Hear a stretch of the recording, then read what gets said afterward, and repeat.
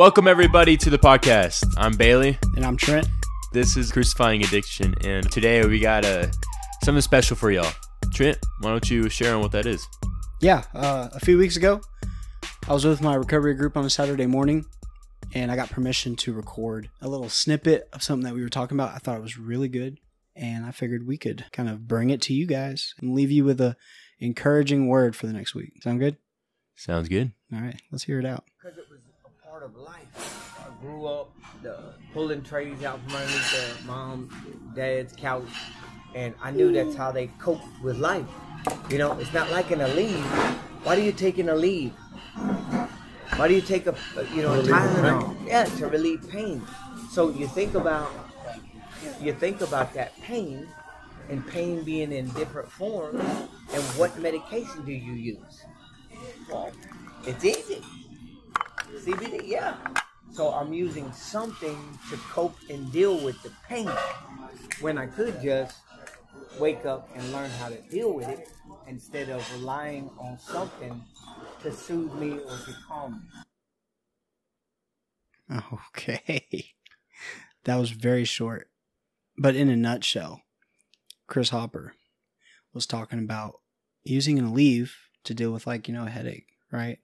When we're in some type of pain, we are going to take something, we're going to do something to alleviate that pain, And so I think today we should just kind of have a quick talk about pain, right? Yeah.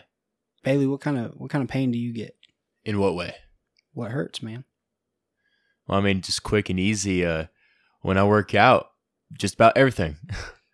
Just about everything hurts. Okay, and you get sore? Oh, yeah. Especially if I don't stretch. Everything hurts even more, and I get sore even more. Okay. So is it true that if you work out, that helps relieve soreness? For me, yeah. So you work out, and then 2 days later you're feeling sore. If you work out again, it doesn't feel that sore anymore? During, it doesn't really feel that sore. But after, from experience, I would argue that it does make you feel more sore, honestly. So then it gets worse. Yeah. So do you think then, if you worked out again, it would relieve some of that soreness? Possibly. I mean, because you got to think about it. So say I work out on Monday, so then I'm sore Tuesday. But I work out on Tuesday too, so then I'm sore Wednesday. Mm-hmm. All right, so I'm just a little bit more sore than I was Tuesday, but that pain, it still kind of wears off a little bit. It doesn't just keep building up. Your body's still healing. So that soreness goes down a little bit and then builds back up, goes down a little bit, builds back up. You know what I'm saying? It's kind of kind of like watching porn. Yes. The next day I feel shame, but if I reach out and grab more of that, it'll help me forget about the guilt and the shame. Mm-hmm. But then the next day I feel more guilt, more shame, even though I'm piling on shame. I keep pushing it back into tomorrow. Yeah. Well, I mean, even then, you don't feel shame the whole day, right? You feel shame just right after, I would say, for maybe half the day. Mm-hmm. And then the rest of the day, you don't feel shame, right? And then the next day, you do it again, and then you feel even more guilt because you did it the day before, because it's reminding you.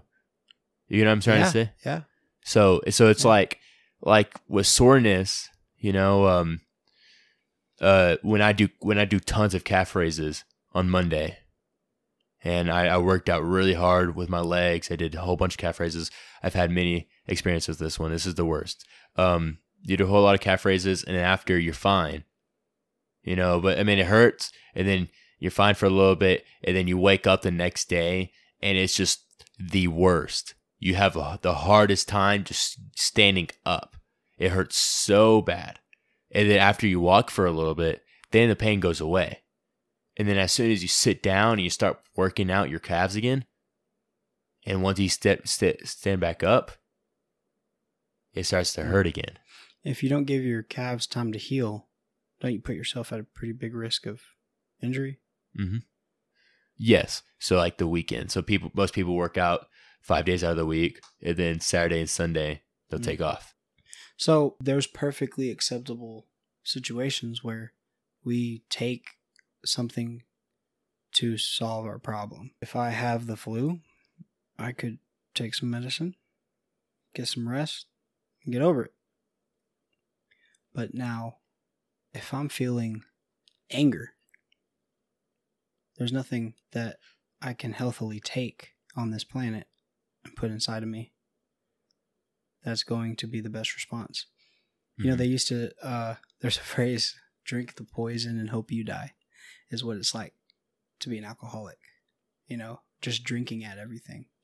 Lost my car, lost my house, and just drink. What Chris was kind of talking about is what we have to do is we have to feel. We have to deal with it without numbing ourselves to it. Mm-hmm. And this is about step one. Step one being kind of admitting powerlessness over dependencies. And the addiction cycle is made up of 5 parts. The first one is pain. So when we're going through pain, like life is pain. No, there is not a solution on this planet where you can go through life without pain. Mm-hmm.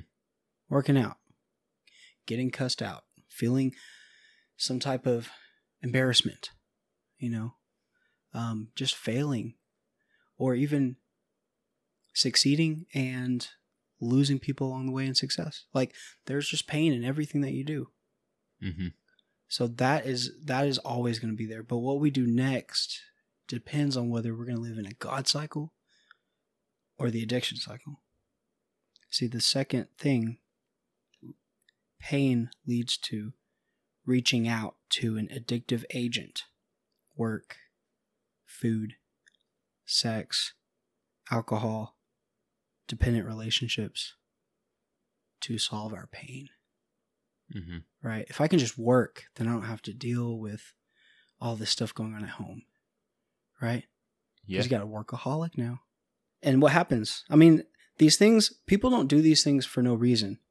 People don't drink and do drugs for no reason. It's a solution to the pain.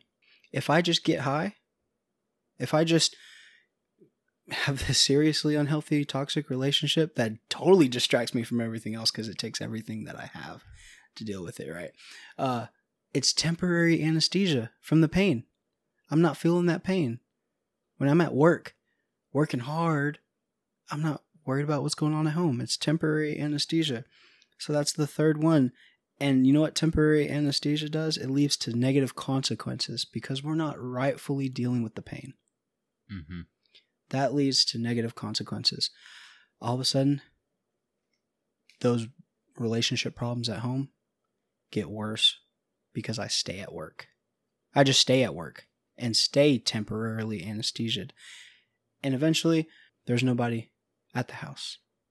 Well, to correlate that back to the working out, I mean, the temporary would be to just lay down and not do anything, right? So you're sore, you just lay down and not do anything.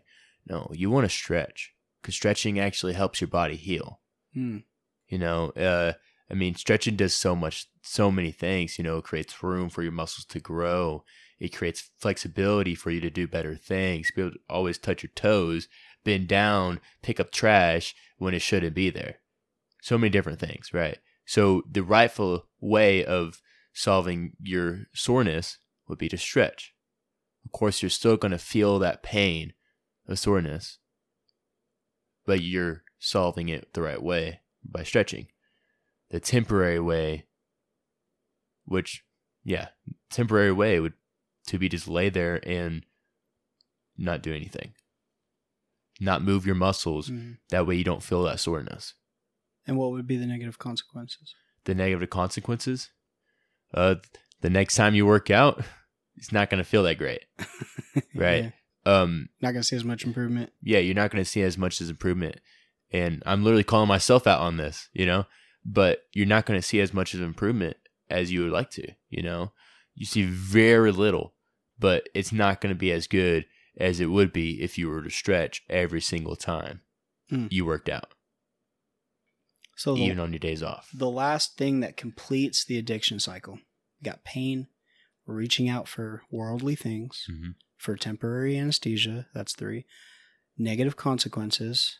Just another example. I mean, if I'm, watching porn, that's going to affect the relationships in my life. Yeah. Drastically. It's going to affect the lens that I look through when I'm just going about my everyday life. It totally just damages that, right? Negative consequences, which close the gap. Number 5, shame and guilt. Those negative consequences bring on more shame and guilt, which result in more pain and low self-esteem. And then I'm back at pain again, right? And there's the cycle. See, when I reach out for things outside of myself to do that temporary anesthesia, I will find myself in negative consequences because I'm not dependent on God on this. And then those negative consequences will bring more pain, which now I need more stuff to cover more pain for more anesthesia, for more negative consequences. It just keeps going and going. Cycle. Yeah. And that, I know that was a very short clip, what Chris was saying, but I thought that is very powerful. Mm-hmm. Want to hear it again? Let's hear it one more time. Well, why did I use it? Well, because it was a part of life. I grew up pulling trays out from underneath the mom, dad's couch, and I knew that's how they cope with life. It's not like in a leave. Why do you take in a leave? Why do you take a Tylenol? Yeah, to relieve pain. So you think about that pain, and pain being in different forms, and what medication do you use? Well, it's easy. CBD, yeah.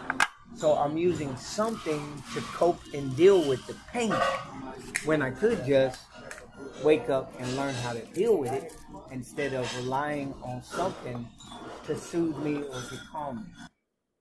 So what is the right way to cope and deal with that pain? Step 1 is admitting powerlessness. Like, I was born into this world, and all I have at my disposal and through my worldly view is the world, which is the food, sex, drugs, relationship dependencies. But I am a spiritual being, and this is a spiritual issue. So what I need is a spiritual solution, which is God. So step 1 being powerless over our dependencies. Step 2 is believing that power greater than ourselves, God, can restore us to sanity. See, what I did in response to my pain ended up bringing me more pain. I'm doing it again. I'm gonna do more of that same thing, and I get more pain. And that's insane.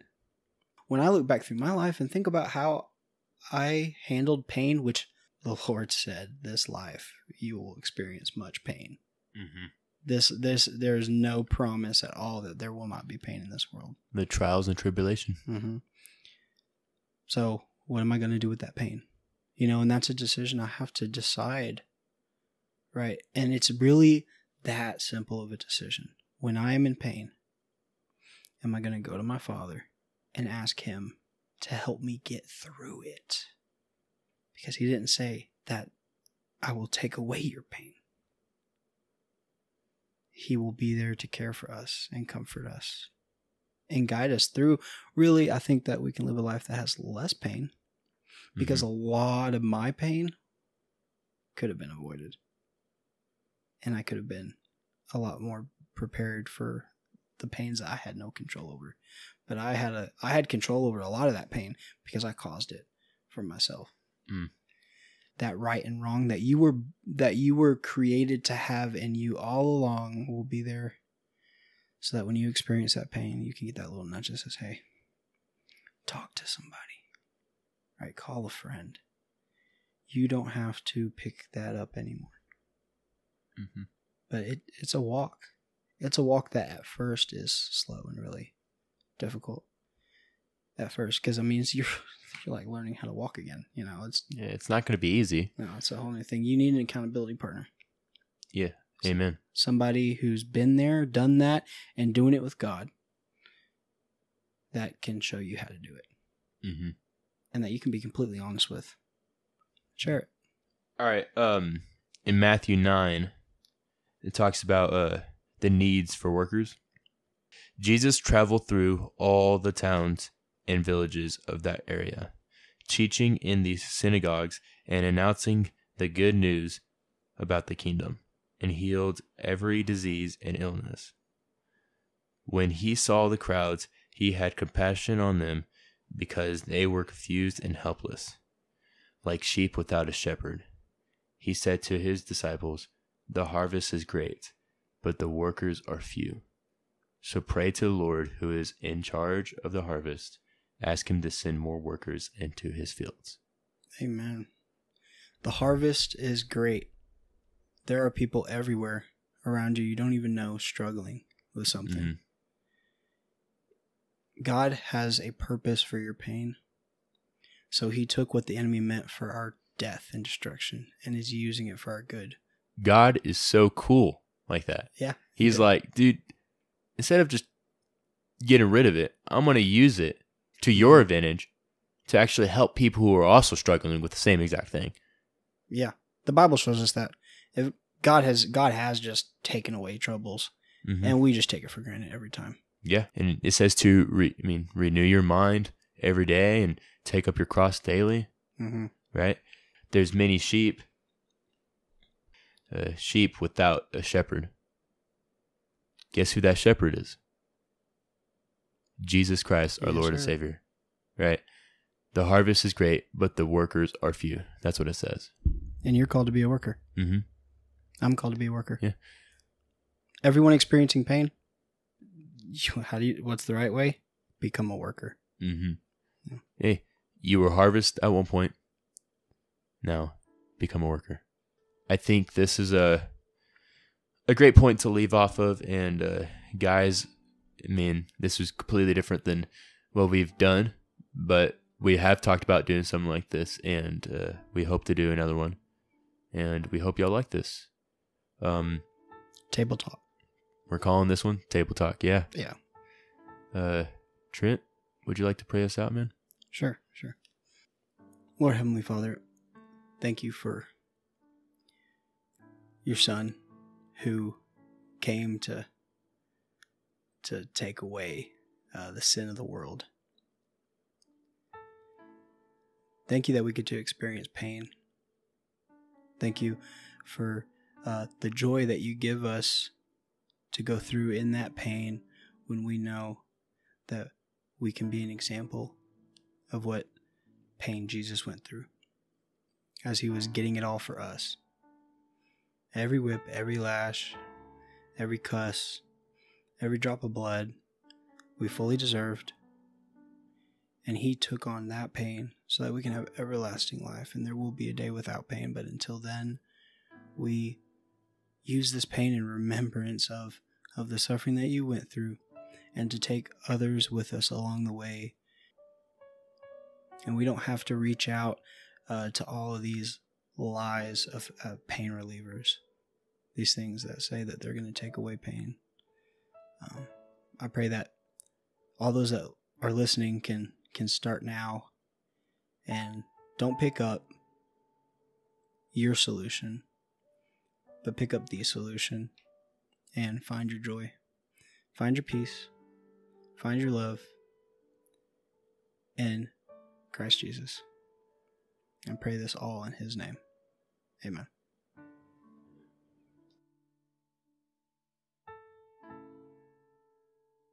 Hi, I'm Bailey. And I'm Trent. Thank you so much for listening to this new episode. Yeah, hit the subscribe button And and leave comments. And if you really liked it, share it with somebody. tune in to this next episode. We got something special for you. I'm excited.